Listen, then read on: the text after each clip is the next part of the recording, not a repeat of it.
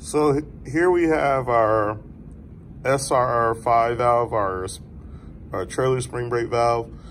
This valve can be called an inversion valve and it also has an anti-compounding function built into it as well.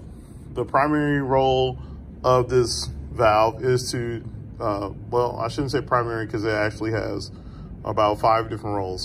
So the roles of this valve include performing an anti-compounding function on the spring brakes and service brakes in the trailer, ensuring that in case of a truck and trailer breakaway event that we have spring brake application, and that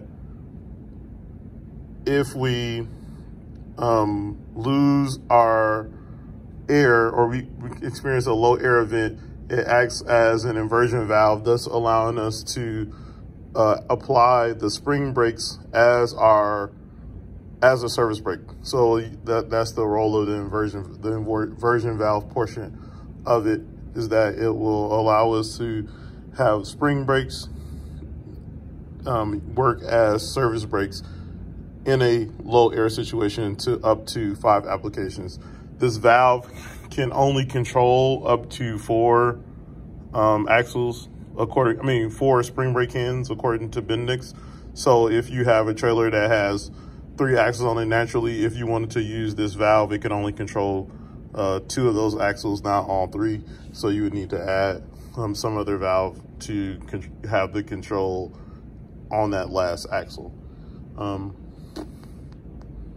Other than that, it's not much to it.